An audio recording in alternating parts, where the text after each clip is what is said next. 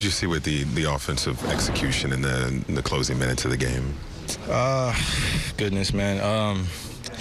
I definitely should have been more aggressive down the stretch, just setting up my teammates and getting us in some plays that I know that we can get some movement. They did a great job loading up and making it difficult at the rim towards the end of the game. But the offensive execution down the stretch probably wouldn't have been much of a emphasis on it if we kind of did the little things throughout the game, which was getting those defensive rebounds, limit our fouling.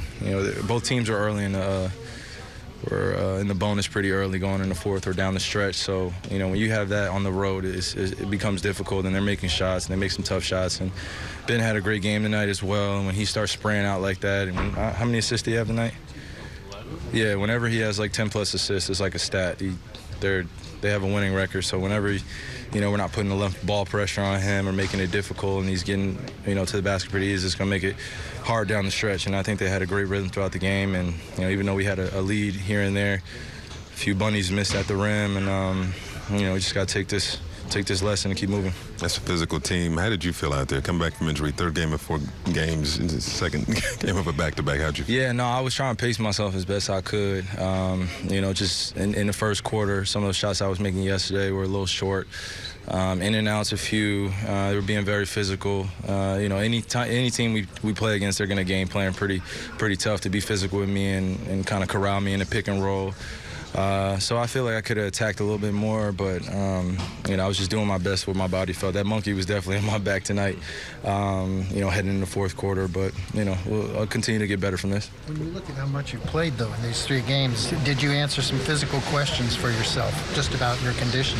Like I said the other day, if I didn't feel like I was up for playing any amount of minutes, now I wouldn't be out there. This is the NBA at the end of the day, and you do your best to prepare for back-to-backs. They're always going to be difficult no matter what. Like I said, I just tried to pace myself throughout the game in the fourth quarter. Certain shots that I usually make, at the rim, they just were a little short tonight. And, you got to live with those results. And a lot of my teammates picked me up, and Spence did a great job of continuing to attack. J.A. played well. Felt like we could have got some more swing action or some second side action. They did a great job of loading up. You got to give them credit. But I feel like my teammates had my back tonight as well. When you down the stretch, when you, Karras, and Spencer were all on the floor together, it seemed like there's still some kinks need to be worked out there, right? We only played a few minutes. We haven't logged in enough minutes to kind of say that we need to still work on kinks. I know I said the other day we still have to get this adjustment period going. But at the same time, we got to log in those minutes. Right now, we have Joe at that 3 spot, so we're playing between Karras or Spencer or myself. And I think once we figure that out, we'll be okay. We were pretty small tonight as well with DJ going down.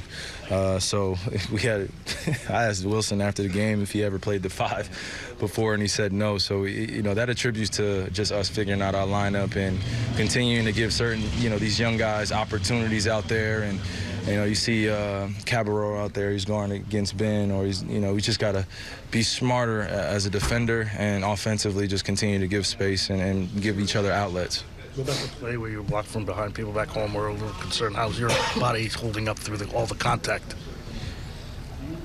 To be honest with you, man, I'm 9 years in, so anything about contact or anything, this is part of the game. I'm not here to shy away from contact or, not be out there and be 100%. So, yeah.